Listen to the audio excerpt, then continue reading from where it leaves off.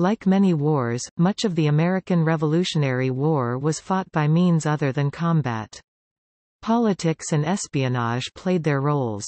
For American operations, see Intelligence in the American Revolutionary War.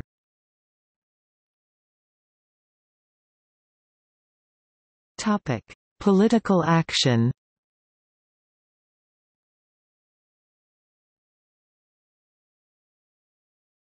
Topic: France. While intelligence committees of the Continental Congress were meeting in Philadelphia, Arthur Lee was meeting in London with Pierre-Augustin Caron de Beaumarchais, the successful author of La Barbière de Séville, who was a French agent.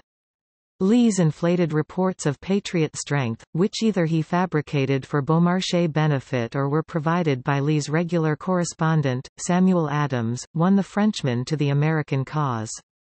Beaumarchais repeatedly urged the French court to give immediate assistance to the Americans, and on February 29, 1776 addressed a memorial to Louis XVI quoting Lee's offer of a secret long-term treaty of commerce in exchange for secret aid to the War of Independence.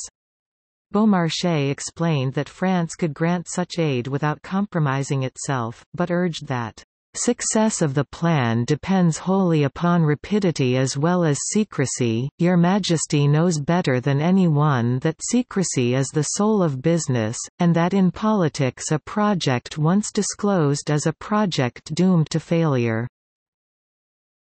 With the memorial, Beaumarchais submitted a plan proposing that he set up a commercial trading firm as a cover for the secret aid. He requested and was granted 1 million livres to establish a firm called Rodrigue Hortalez et Cie for that purpose. Beaumarchais' memorial was followed by one of March 12, 1776, by the French Minister of Foreign Affairs, the Comte de Vergennes. Royal assent was granted, and by the time Silas Deane arrived in Paris, French arms and other aid was on its way to the revolutionaries. Deane expanded the relationship, working with Beaumarchais and other French merchants to procure ships, commission privateers, recruit French officers, and purchase French military supplies declared surplus for that purpose. On September 26, 1776, the Congress elected 3 commissioners to the Court of France: Benjamin Franklin, Thomas Jefferson and Silas Deane, resolving that secrecy shall be observed until further order of Congress, and that until permission be obtained from Congress to disclose the particulars of this business, no member be permitted to say anything more upon this subject, than that Congress have taken such steps as they judged necessary for the purpose of obtaining foreign alliance. Because of his wife's illness, Jefferson could not serve, and Arthur Lee was appointed in his stead. With Franklin's arrival in France on November 29, 1776, the first anniversary of the founding of the Committee of Secret Correspondence, the French mission became an intelligence and propaganda center for Europe, an unofficial diplomatic representation, a coordinating facility for aid from America's secret allies, and a recruiting station for such French officers as Lafayette and Johann de Kalb. In October 1777 the Continental Army won a crucial victory over the British at Saratoga, and on February 6, 1778, the French-American Treaty of Alliance was signed. On March 30, 1778, Franklin, Lee, and Deane were received at the French court as representatives of the United States of America, and on July 7 Comte d'Estaing's fleet cast anchor in the Delaware River.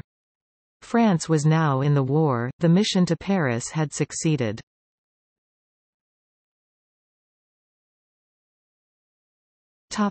Spain and its colonies.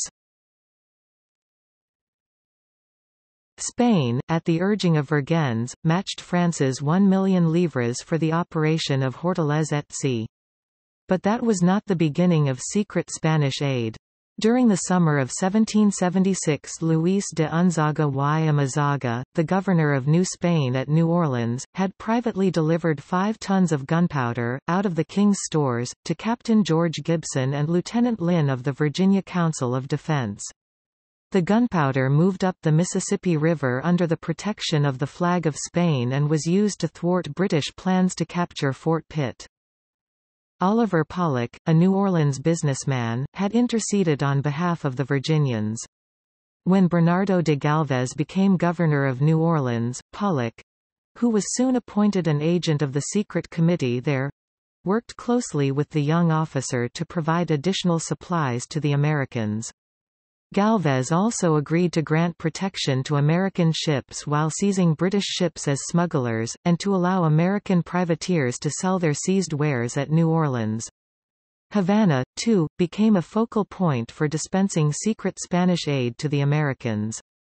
From Galvez the revolutionaries received gunpowder and supplies for the George Rogers Clark expedition, and from Galvez's Secret Service Fund came the funds used by Colonel Clark for the capture of Kaskaskia and Vincennes.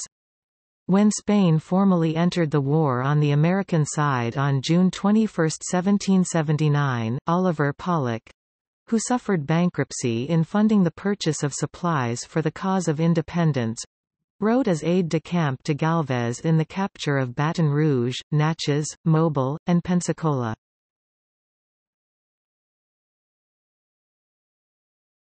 The Caribbean. Another center of secret aid was St. Eustatia Island in the West Indies. A Dutch free port set in the midst of English, French, Danish and Spanish colonies, St. Eustatia, now St. Eustatius, became, in the words of a British intelligence document of the period, the rendezvous of everything and everybody meant to be clandestinely conveyed to America. It was a major source of gunpowder for the American cause, and perhaps the safest and quickest means of communications between American representatives and agents abroad and with the Congress and others at home.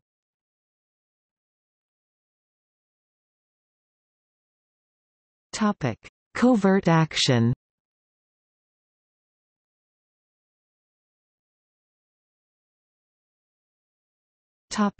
Bermuda. In July 1775, Benjamin Franklin and Robert Morris worked out a plan in collaboration with Colonel Henry Tucker, the head of a distinguished Bermuda family, to obtain the store of gunpowder in the Royal Naval Dockyard, Bermuda. To give Bermuda much-needed food in exchange for the powder, Congress resolved on July 15, 1775 to permit the exchange of food for guns and gunpowder brought by any vessel to an American port. On the night of August 14, 1775, 2 American ships kept a rendezvous with Colonel Tucker's men off the coast of Bermuda, and sent a raiding party ashore. An American sailor was lowered into the arsenal through an opening in the roof, and opened the doors. The barrels of gunpowder were rolled to waiting Bermudian whaleboats and transported to the American ships. 12 days later half of the powder was delivered to Philadelphia and half to American forces at Charleston. America's second covert action effort ended in failure. General Washington, hearing independently of the Bermuda powder, dispatched ships to purchase or seize it. Lacking a centralized intelligence authority, he was unaware of the previous success. When Washington's ships arrived in Bermuda in October 1775, the gunpowder had been gone for 2 months and British ships patrolled Bermuda waters.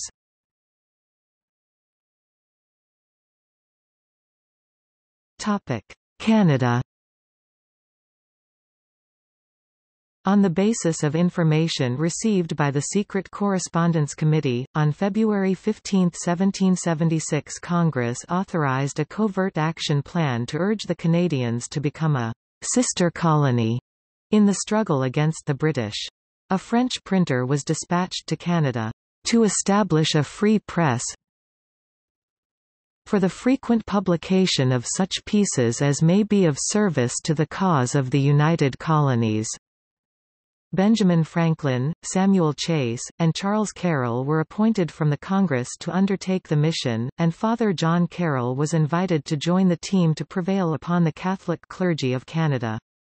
The delegation was given a degree of authority over American expeditionary forces in Canada. It was empowered to raise 6 companies in Canada, and to offer sanctuary in the 13 colonies, for all those who have adhered to us.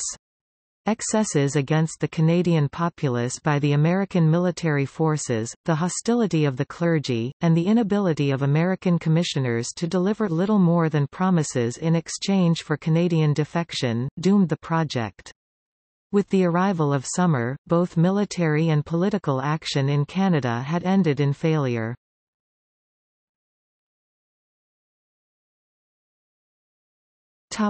Foreign intelligence. The first intelligence agent enlisted by the Secret Correspondence Committee was Arthur Lee, then living in London. On November 30, 1775, the day after its founding, the committee appointed Dr. Lee as its agent in England and told him that, "It is considered of utmost consequence to the cause of liberty that the committee be kept informed of developments in Europe."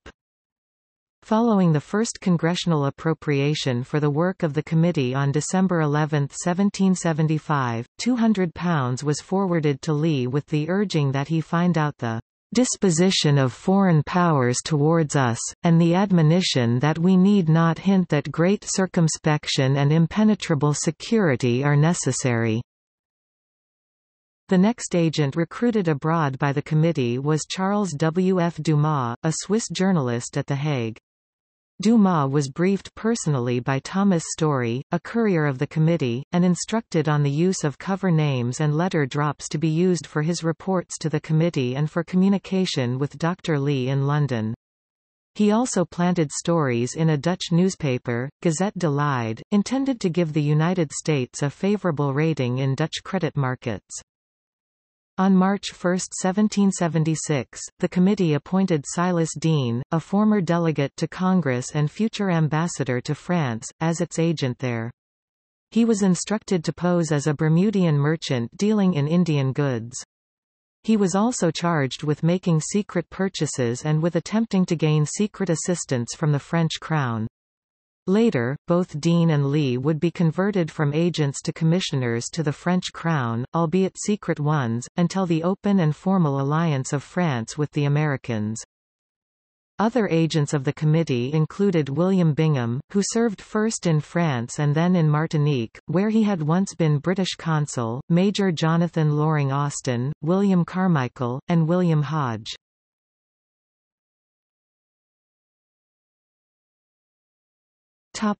Special operations.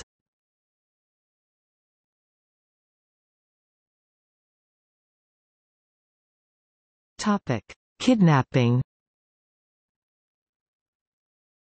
For a review of many episodes see Christian McBurney, Abductions in the American Revolution, Attempts to Kidnap George Washington, Benedict Arnold and Other Military and Civilian Leaders 2016. Benedict Arnold. After Benedict Arnold defected, several special operations, none successful, were mounted in an effort to capture him. In September 1780, Major Henry Light Horse Harry Lee presented to Washington a plan to return the defector to American control and execute him. Washington approved the plan, but insisted that Arnold not be killed or injured in carrying it out, even at the risk of allowing him to escape. "Public punishment," said Washington, "is the sole object in view." Lee's Sergeant Major, John Champ of Loudoun County, Virginia, was assigned to this special mission, and on the evening of October 19, 1780, deserted to the British under a hail of gunfire. The official documents he carried and his cooperative attitude during interrogation convinced the British he was a genuine deserter. He was appointed Sergeant Major of Benedict Arnold's American Legion, no relation to the modern American Legion, which was composed of rebel deserters and loyalists. Champ, now wearing a British uniform and having obtained freedom of movement in British-occupied New York City, made contact with American agents there and laid plans for Arnold's capture. Arnold's legion embarked for Virginia on the night the operation was to take place, and the plan was aborted. Champ accomplished his other mission, namely finding out if other American officers were collaborating with the enemy. He found no evidence that any were. In March 1781, an attempt to capture Arnold during his daily ride to the Virginia shore of the Chesapeake Bay was foiled by the chance anchoring of some British ships in the area. Yet another plan, devised by Thomas Jefferson, called for General John Peter Muhlenberg to send hand-picked soldiers to seize and bring off this greatest of traitors at Portsmouth, Virginia. Unusual security precautions at the British outpost thwarted the attempt.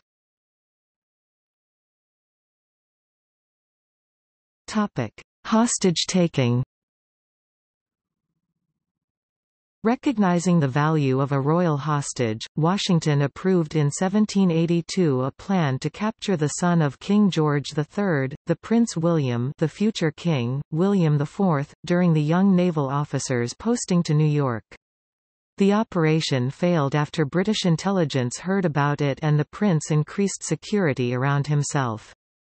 After William later became monarch, the American ambassador told him of the wartime plan and of Washington's edict that, if the mission were successful, the young prince should suffer no insult or indignity. Upon hearing the story, William IV responded, "I am obliged to General Washington for his humanity, but I'm damned glad I did not give him an opportunity of exercising it towards me."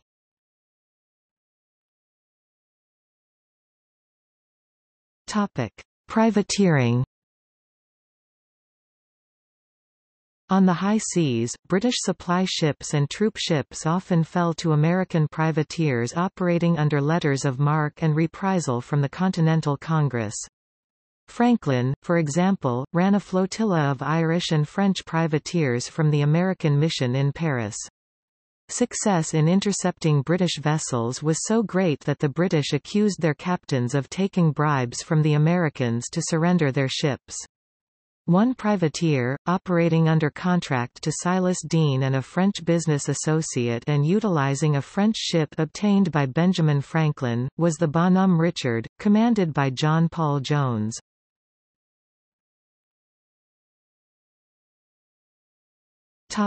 Sabotage. Only one sabotage mission is known to have been launched in England. Sometime after his arrival in Paris, Silas Deane was visited by a young man named James Aitken, recently returned from America. Aitken produced crudely drawn but accurate plans of the Royal Navy dockyards in England and proposed to sabotage them by utilizing a unique incendiary device of his own design. Deane engaged his services and issued Aitken a passport signed by French Foreign Minister Vergennes with instructions to French officials, "We will and command you very expressly to let pass safely and freely, Mr. James Acton, going to England, without giving him or suffering him any hindrance, but on the contrary giving every aid and assistance that he shall want or occasion for." In late November 1776, Aitken landed at Dover, and on December 7 he ignited a fire at the Portsmouth dockyard that burned from late in the afternoon until the following morning, destroying 20 tons of hemp, 10 100-fathom (183 meters) cables, and 6 tons of ship cordage. After failing to penetrate the security at Plymouth, Aitken proceeded to Bristol, where he destroyed 2 warehouses and several houses. On January 16, 1777, the British cabinet met in emergency session and urged immediate measures to locate the mysterious John the Painter. Aitken was a house painter. Guards were augmented at all military facilities and arsenals, and a reward was posted. By January 20 the cabinet, again in extraordinary session, discussed suspending habeas corpus and placing the country under martial law. 5 days later the reward was increased to £1,000, and newspapers reported panic throughout England. Aitken was soon apprehended, with a pistol and inflammables in his possession. He would not admit to the sabotage when interrogated, but eventually confided in a friendly American visitor who was secretly in the pay of the British. Based on these confidences, personal effects, including the passport from Vergennes, were located. His trial was speedy, and on March 10, 1777, Aitken went to the gallows at Portsmouth Dockyard, where his exploits had begun. His actions may have resulted in arson in the royal dockyards in the time of war being added to the list of capital crimes in England, which was one of the last to be repealed.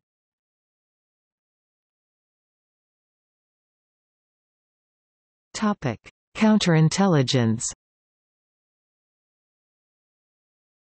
Probably the first organization under the Articles of Confederation created for counterintelligence purposes was the Committee for Detecting and Defeating Conspiracies, later the Commission.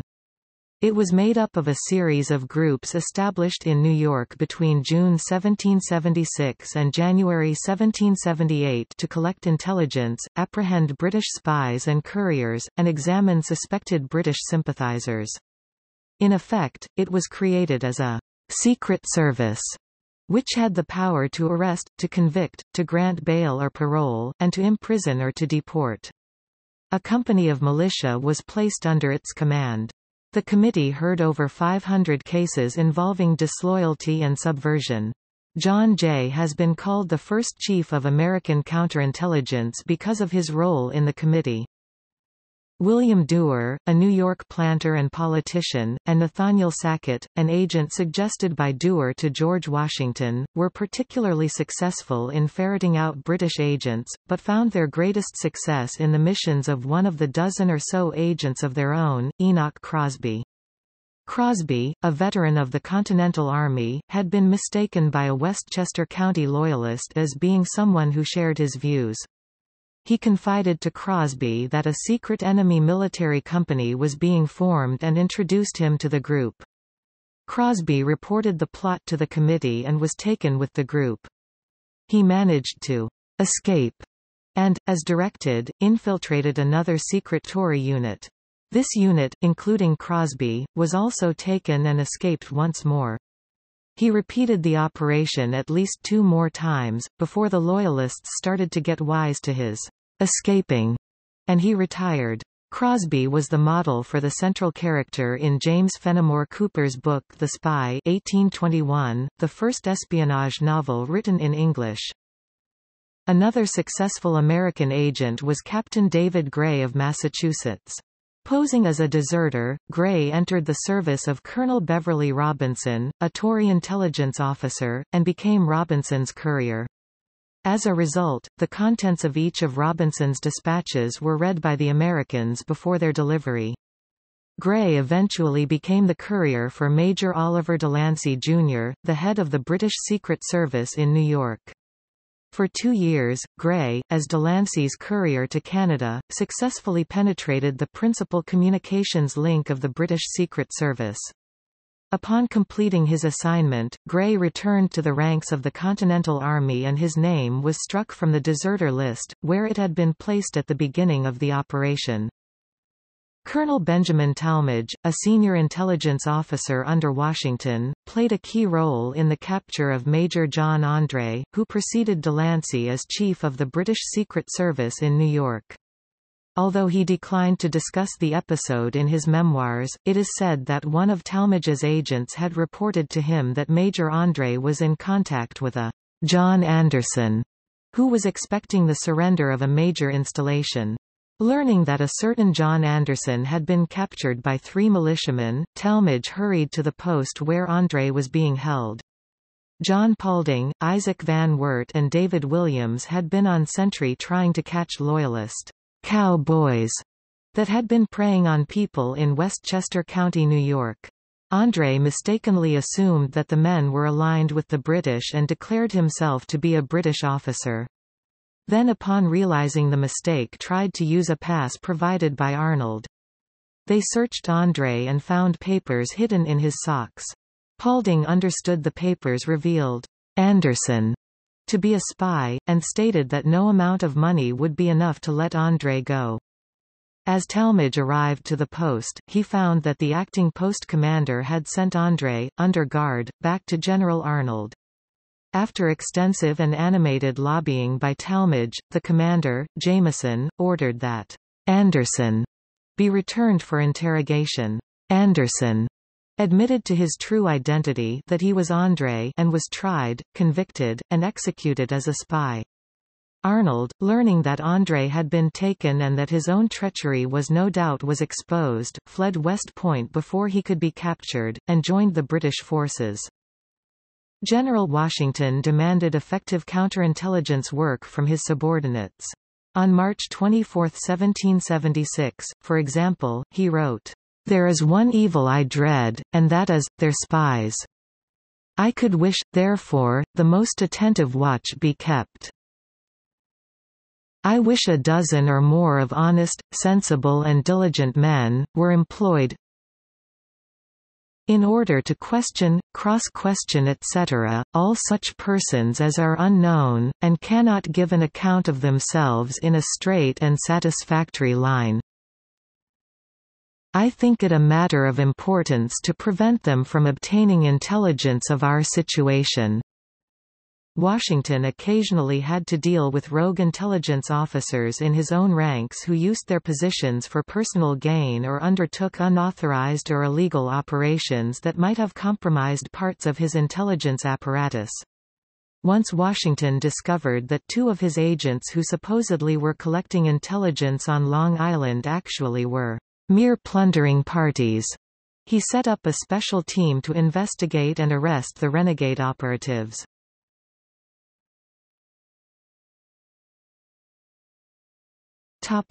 Deception operations. To offset British superiority in firepower and number of troops, General Washington made frequent use of deception and disinformation. He allowed fabricated documents to fall into the hands of enemy agents or be discussed in their presence. He allowed couriers carrying bogus information to be captured by the British, and inserted forged documents in intercepted British communications that were then permitted to continue on to their destination. He had army procurement officers make false purchases of large quantities of supplies in places picked to convince the British that a sizable rebel force was massing. Washington even had fake military facilities built. In all this he managed to make the British believe that his 3,000-man army outside Philadelphia was 40,000 strong. After learning from the Culper Ring that the British planned to attack a French expedition that had just landed in Newport, Rhode Island, Washington planted information with known British agents indicating that he intended to move against New York City. The British commander held back the troops headed for Rhode Island. With elaborate deception, Washington masked his movement toward Chesapeake Bay and Yorktown by convincing the British that he was moving on New York. At Yorktown, James Armistead, a slave who had joined Lafayette's service with his master's permission, crossed into Cornwallis lines in the guise of an escaped slave, and was recruited by Cornwallis to return to American lines as a spy. Lafayette gave him a fabricated order that was destined for a large number of non-existent replacements. Armistead delivered the bogus order in crumpled, dirty condition to Cornwallis, claiming to have found it along the road during his mission.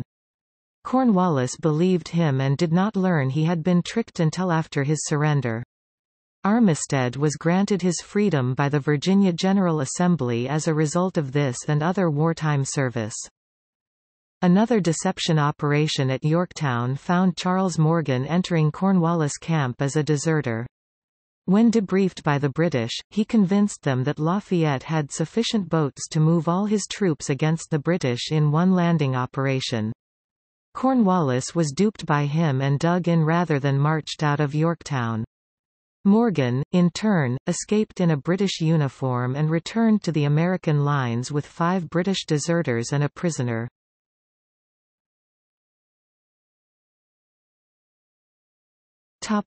Propaganda. Upon receiving accurate intelligence that the British were hiring Hessian mercenaries for service in America, Congress appointed a 3-man committee to devise a plan for encouraging the Hessians and other foreigners to quit that iniquitous service. The result was a resolution, believed to have been drafted by Thomas Jefferson, offering land grants to German deserters. It was translated into German and sent among the Hessians. Benjamin Franklin, who joined the committee to implement the operation, arranged for the leaflets to be disguised as tobacco packets to make sure they would fall into the hands of ordinary Hessian soldiers. Christopher Ludwig was dispatched by Washington into the enemy camp, posing as a deserter, to contact the Hessians and encourage them to defect. He is credited with the defection of many hundred soldiers from the German ranks. In 1777, after his arrival in France, Benjamin Franklin fabricated a letter purportedly sent by a German prince to the commander of his mercenaries in America. The letter disputed British casualty figures for the German troops, arguing that the actual number was much higher and that he was entitled to a great amount of blood money, the amount paid to the prince for each of his men killed or wounded. The prince also encouraged the officer to be humane and to allow his wounded to die, rather than try to save men who might only become cripples unfit for service to their prince. Between 5,000 and 6,000 Hessians deserted from the British side during the war, in part because of American propaganda. Franklin also produced a newspaper report purporting to describe the transmittal of scalps of soldiers, settlers, women and children to the Royal Governor of Canada by Britain's Indian allies. The Indian transmittal letter indicated that a certain mark on scalps indicated they were those of women who were knocked dead or had their brains beat out. This article is adapted from Intelligence in the War of Independence, a publication of the Central Intelligence Agency in the public domain.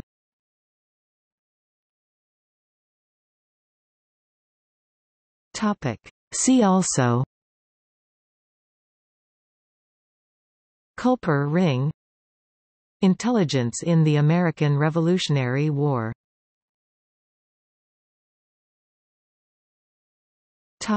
Notes.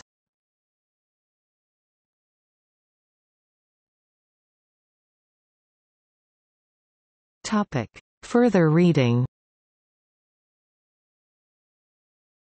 Daegler, Kenneth A. Spies, Patriots, and Traitors, American Intelligence in the Revolutionary War.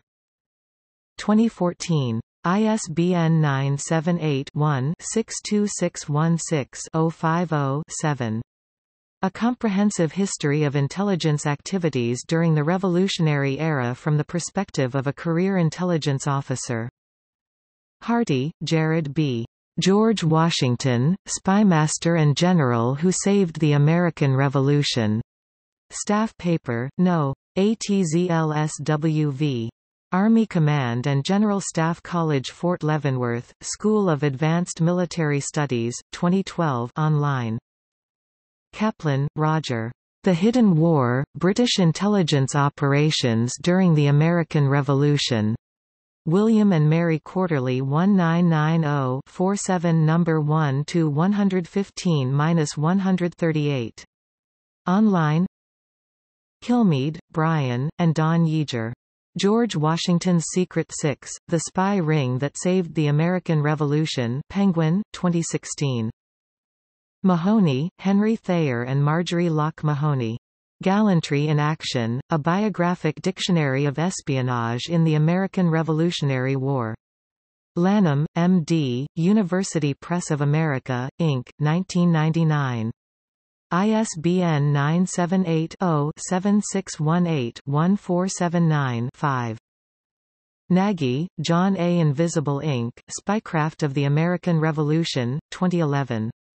ISBN 1594161410. General History on Espionage During the American Revolution. Masensic, Paul R. The Original American Spies, 7 Covert Agents of the Revolutionary War. McFarland Publishing, 2013. O'Toole, George J. A. Honorable Treachery, A History of U.S. Intelligence, Espionage, and Covert Action from the American Revolution to the CIA, 2nd ed. 2014. Rose, Alexander. Washington Spies, The Story of America's First Spy Ring, 2007. ISBN 0553383299. Focuses on the Culper Ring. Jones, Robert Francis. The King of the Alley. William Duer, politician, entrepreneur, and speculator, 1768–1799. Philadelphia, American Philosophical Society, 1992. ISBN 0-87169-202-3. United States Central Intelligence Agency, Intelligence in the War of Independence.